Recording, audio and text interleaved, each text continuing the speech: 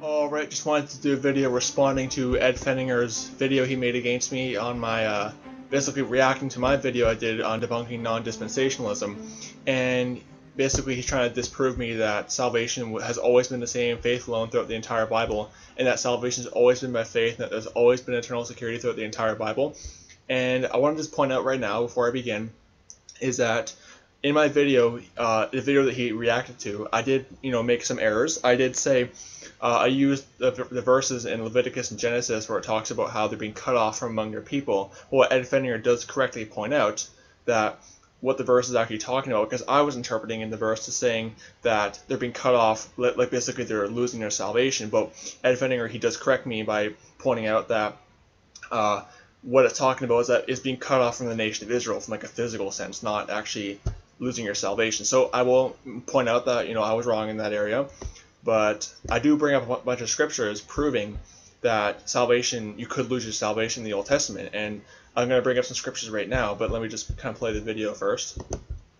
Good afternoon. I was planning to restart my videos after a long layaway, being away from the videos, making videos for a while, dealing with particular doctrines and why they're important. But a young brother in Christ, he's putting up a video series, I guess, Non-Dispensationals Debunked Work Salvation in the Old Testament.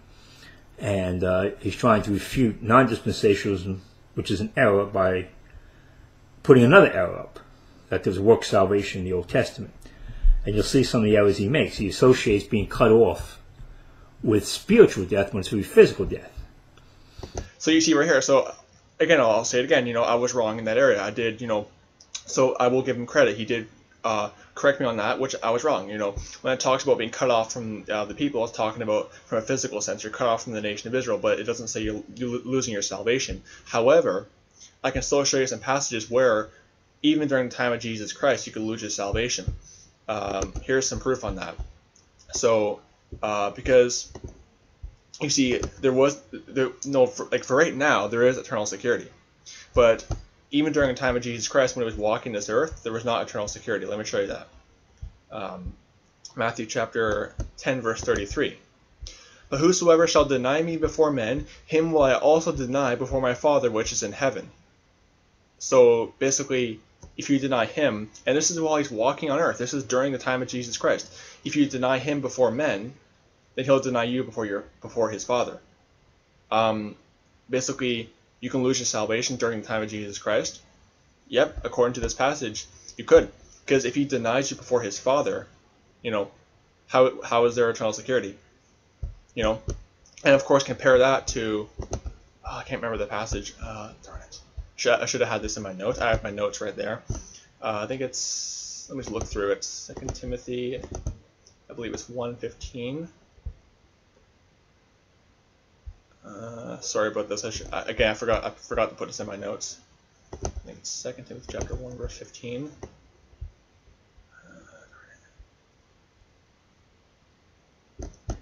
Oh, this is not going as planned. Sorry about that. 12. Okay, sorry. I'm just gonna go look for the verse. Sorry about that. Alright, okay, I found the verse. So it's in 2 Timothy chapter 2, verse 11 to 12. So we read in the previous verse, in Matthew chapter 10, verse 33, that if you deny him before men, he'll deny you before the Father. We'll compare that to 2 Timothy chapter 2, verse 11 to 12. It is a faithful saying, for if we be dead in him, we shall also live with him. And in verse 12 it says, if we suffer with him, we should also reign with him. If we deny him, we also will deny us.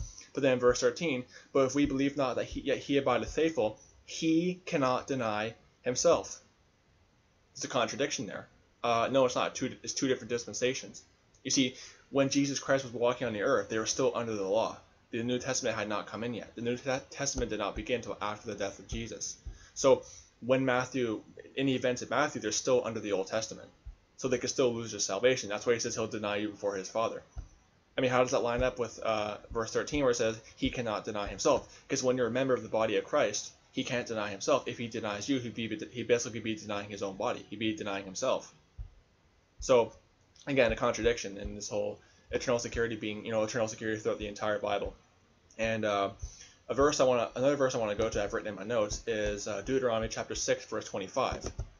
Let me me just find that verse. 6 verse 25. It says, actually no, I'll read verse 24.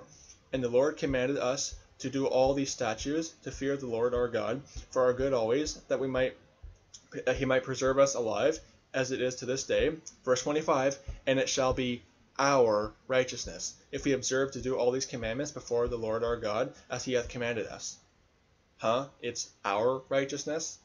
I thought Romans chapter 4 talks about how Christ's righteousness is imputed unto us when we get saved. But in Deuteronomy talks about how it's our righteousness. So they're saved by faith alone? No, they're not saved by faith alone in the Old Testament. You see, with non-dispensationalism, you have to compare Scripture with Scripture. Deuteronomy chapter 6 verse 25 is a contradiction of Romans chapter 4, which says that it's Christ's righteousness that is imputed unto us. But then in verse 25 in Deuteronomy, in chapter 6, it says it shall be our righteousness. But also compare that to Titus chapter 3 verse number 5. Because again, you see, if you think salvation has always been the same, the Bible becomes a complete contradiction. Verse 5, not by works of righteousness which we have done, but according to his mercy he saved us by the washing of regeneration and renewing of the Holy Ghost. So wait a second. In Deuteronomy it talks about how it's our righteousness, but in Titus it's not by works of righteousness. So it's a blatant contradiction right there. And also Ezekiel chapter, where is it? Ezekiel chapter 18, verse number 24. Is a good one. I don't think I brought up in my video. Verse 24 proves that there was a works, and there's a works salvation in the Old Testament, and you could lose your salvation. Ezekiel chapter 18 verse 24. But when the righteous man turneth away from his righteousness and committeth iniquity, and doeth according to all the abominations that the wicked man doeth, shall he live? All his righteousness that he hath done shall not be mentioned. In his trespass that he hath trespassed, and is his sin that he hath sinned, in them shall he die. It's his righteousness. And notice this, that he hath done shall not be mentioned. His righteousness shall not be mentioned. So they're saved by faith alone and eternally secure? No. Then of course it talks about in verse 26, when a righteous man turneth away from his righteousness and commit iniquity, and dieth in them, for his iniquity that he hath done shall he live. And it talks about how, verse 27, again, when a wicked man turneth away from his wickedness that he hath committed, and doeth that which is lawful and right, he shall save his soul alive. So wait a second, you have to actually turn from wickedness or to save your soul? Yeah, according to verse 27, if a wicked man doth turn from his wickedness which he hath committed, he shall save his soul alive. So they're saved by faith alone? No, you had to turn from your wickedness. So it was not faith alone in the Old Testament, according to Ezekiel chapter 18, verse 24 to 27. So that's kind of my response to this video by Ed. I'm not going to play the whole video because I don't have time. But again, I'll point out that he did point out how I was wrong, and that those verses where it talks about being cut off is of course talking about how it's being cut off from a physical sense, but that doesn't disprove the fact how you had to turn from your wickedness to be saved, according to Ezekiel. And there was a works-based system, even in Matthew 10, verse 33. He'll deny you before his Father if you deny him before men. So even during the time of Jesus, you could still lose your salvation. So that's kind of my response to Fenninger's video. Do I teach eternal security? Yes, I do believe in eternal security in this dispensation, but there's no eternal security in the time of Jacob's trouble. Let me show you that. Revelation chapter 14. I think this is the verse I actually brought up in my video. I don't know. I don't totally remember. I don't have the best memory. But Revelation chapter 14, verse 9. And the third angel followed them, saying with a loud voice, if any man worship the beast in his image, and receive his mark in his forehead or on his hand, verse 10, the same shall drink of the wine of the wrath of God, which is poured out without mixture, into the cup of his indignation, and he shall be tormented with fire and brimstone, in the presence of the holy angels, and in the presence of the Lamb. Verse 11, and the smoke of their torment ascendeth up for ever and ever, and they have no rest day nor night who worship the beast and his image, and whosoever receiveth the mark of his name. So wait a second, you can lose your salvation during the time of Jacob's trouble if you take the mark?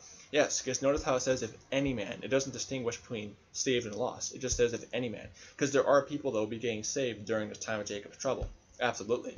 but it doesn't distinguish between saved and lost. If there was eternal security in the time of Jacob's trouble, it would just say if any lost man takes the mark. But it says if any man. It doesn't exclude Christians. So you can only conclude that if a Christian takes that mark, they get God's wrath, and they go to the lake of fire. But look at verse 12.